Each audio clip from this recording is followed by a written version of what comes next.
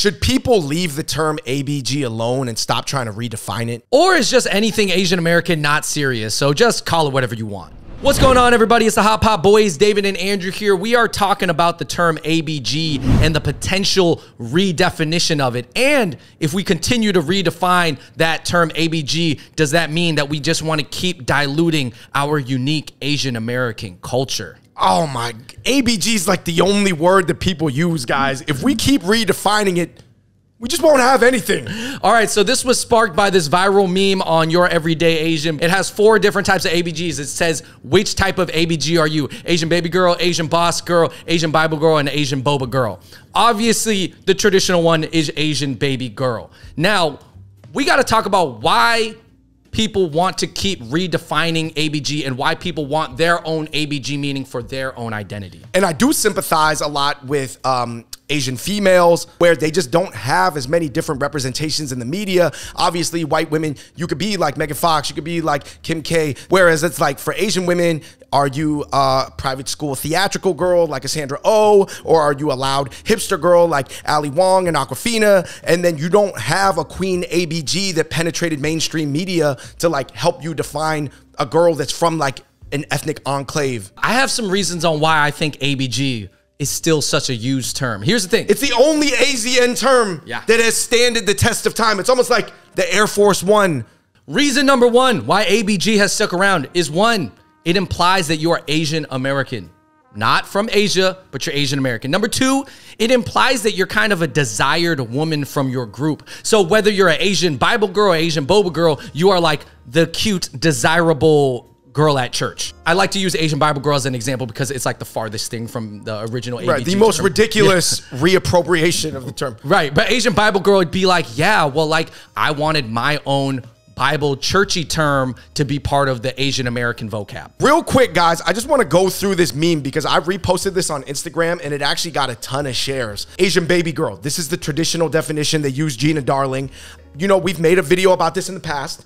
And basically, you know, it shifted over time to just be a look, but originally it was girlfriends of gangsters. Yes. Just like the word chola is meant for Latina girls of gangsters. And a lot of people don't know, Andrew, the chola was actually, a lot of really smart people believe that was the original inspiration for the Asian baby girl in '93. Moving on, number 2, Andrew, probably the biggest rival to the Asian baby girl is the Asian boss girl. And this was started probably from an entirely different group of Asian women who were not ABGs at all. Like they weren't graduating from ABGs and then became boss girls. It's really just meant for like the yappy, career-minded, you know, they're probably educated in college and they went on to do business. Maybe they're entrepreneurial, but either way, their calendars are filled up and they're very productive. I will say this though, I think that Asian boss girls still go to Asian clubs. They might not go to the same Asian clubs that the ABGs are going to, but I think they still like themselves in all Asian social environment. Yeah, and I think Asian boba girl and then Asian Bible girl, they're done as like a little bit more like parodies almost. Now, I do want to go back to Asian boss girl real quick. If we keep diluting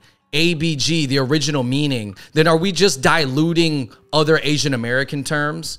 Because we should probably have a set dictionary definition of things. Because what happens is that the professional, the yappy women, which yappy is actually a term you can use, they kind of, maybe appropriated or repurpose this term from a different group of women and then use it for their own kind of professional term. Right. You're saying that if ABGs came from a certain set of experiences that like Taiwanese girls don't generally go through, for example, and Taiwanese girls come up with Asian boss girl, and let's say Viet or Lao girls came up with ABGs or were the first group of ABGs, then it's a little bit like they don't have the right to reappropriate. And of course, this is just a silly Asian American term. Maybe it's just a free for all. Maybe that's how it should be. I'm asking you guys, I want to see your feedback in the comments down below, whether you think the ABG term should be protected to its original meaning, or now it's just this abbreviation that can just mean literally anything. I think you have to take a look at other communities. For example, African-American community have terms Sadidi, Yellowbone, Redbone.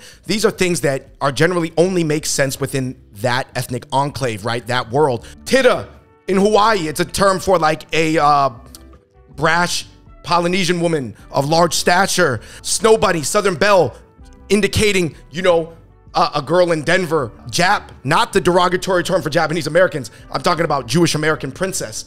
That's a term that only sort of like in the Jewish American world they use. People outside of that world, no idea what they're talking about. But since ABG just says Asian baby girl, that kind of left the umbrella meaning very open, which it could encompass all types of Asian women. So now, if it would have stayed Asian baby gangster like it was in 1993, then it would be more concrete and less fluid. Yeah, maybe, because then you couldn't say Asian business gangster, because that wouldn't really make sense. Or like you could, but it really wouldn't. You'd have to be really ruthless at business to make that logically make sense. If you look at like Southern Belle, Andrew, that definition has never shifted to include Kim Kardashian. That's like very trendy in 2022, but that can never be a Southern Belle, because the Southern Belle obviously has a lot of movies and a lot of celebrities that sort of verify and solidify that archetype. In some sense, we have to just let terms be the terms that they've been for like 20 years. Right. Even though like the word fob, a lot of people kind of disagree whether we should still use that term. It does have a meaning. And that meaning does not change. You cannot redefine It means fob. you weren't born in America, basically. But you're not redefining that term. Right. It means what it means. If we want Asian American culture to continue and build up, and we want to build up this dictionary of Asian American terms, then we cannot keep redefining ABG. As silly as this sounds, and as maybe over serious as you think I'm taking this, we probably can't do that. Well, so many Asian American words, Andrew, in the past 30 years have like come in vogue and gone out of vogue. Whether that's AZN, I still like that word, but a lot of people think you're outdated for using it. And then I remember Phil Wang, he was coming up with something for second gen Asian Americans, ASN.